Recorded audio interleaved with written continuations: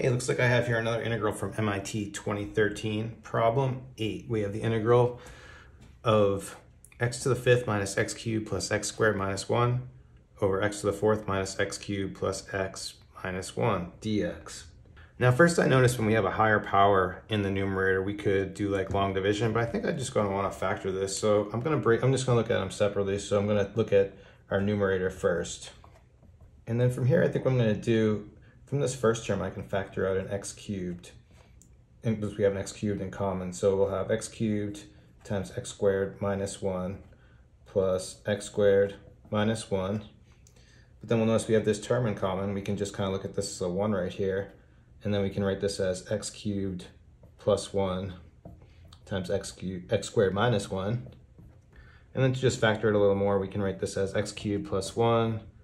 And then in fact, this is the difference of squares. We can write this as x plus 1, x minus 1.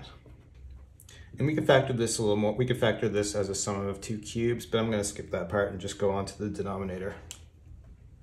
And then here we'll do something really similar. We'll factor out an x cubed again. And then because that's in common here, so we're going to have x cubed times x minus 1 plus x minus 1. Well, we have this x minus 1 in common. Just write a little 1 right there, and then we can rewrite this factoring out the x minus 1 and write it as x cubed plus 1 times x minus 1. And then from here, let's just put this back in the integral and see what kind of cancellation we get. Okay, and now I think we can see that our factoring is really going to pay off, right? Because we're going to be able to cancel here, and then we can cancel here, and we're just left integrating x plus 1. Of course, that's a very simple integral, power rule, right? So we'll integrate this and we'll have x squared over 2 plus x plus c, and that's it. We're done. That's it. Thank you everyone for watching. Please like and subscribe. Have a great day.